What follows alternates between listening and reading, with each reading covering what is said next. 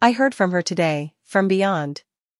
The Traitors star Ross Carson has reacted to his mum Diane's exit from the show. The fan-favorite player was led to her death in an eerie procession last night, January 17th, after drinking from the Traitors' poison chalice. Shortly after the episode aired, Ross took to X, formerly Twitter, to reassure fans, saying, "Don't worry guys, it's not actually real. I heard from her today, from beyond."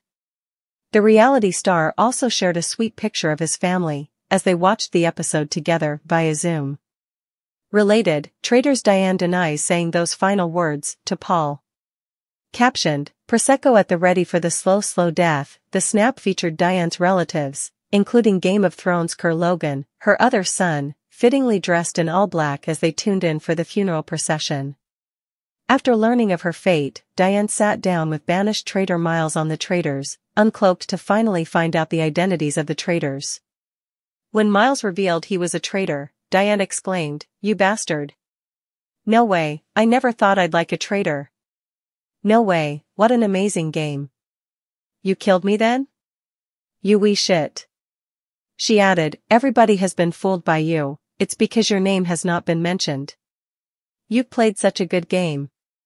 Reacting to Harry's true identity, Diane admitted, "Christ, I can't play this game at all. Harry, that wee bastard," before adding, "That's why you're playing so well, they've picked the nicest people in the world apart from me to be fair." Upon finding out Paul was a traitor, Diane didn't appear as shocked. "Paul. Shit, okay." The Traitors Series 2 airs on BBC One and BBC iPlayer. For further details, check out the full Traitors Series 2 release schedule here. Interested in talking about the Traitors? Visit our dedicated subforum.